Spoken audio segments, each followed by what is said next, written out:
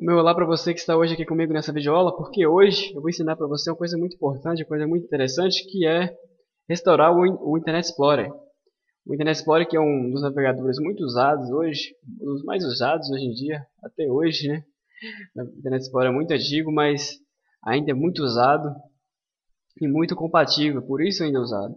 Então, mas só que como ele é muito usado, existem muitas coisas que atrapalham ele, que estragam ele, que causam erros nele.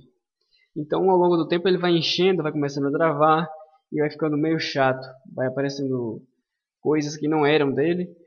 E assim eu vou mostrar para vocês como acabar com tudo isso de uma vez só, de uma maneira simples, fácil e rápida.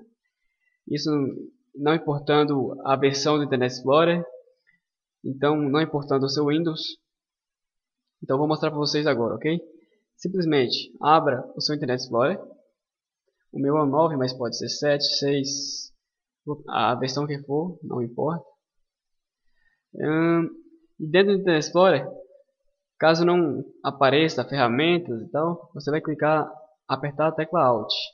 Então vai em ferramentas, opções da internet, avançadas, e embaixo de tudo aqui tem o botão redefinir.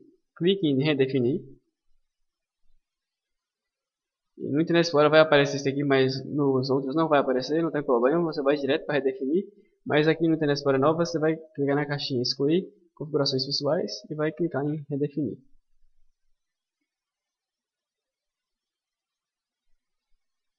Deu certinho tudo, está pronto. Clique em fechar, feche no Explorer, abra de novo.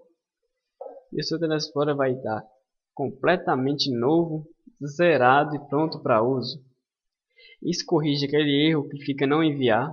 Isso corrige aquelas barrinhas que fica aqui enchendo a paciência de quem merece. E isso deixa ele um pouco mais rápido. Então pessoal, hoje essa foi a videoaula. Espero que vocês tenham gostado. Fique com a gente, entre no nosso site e até a próxima.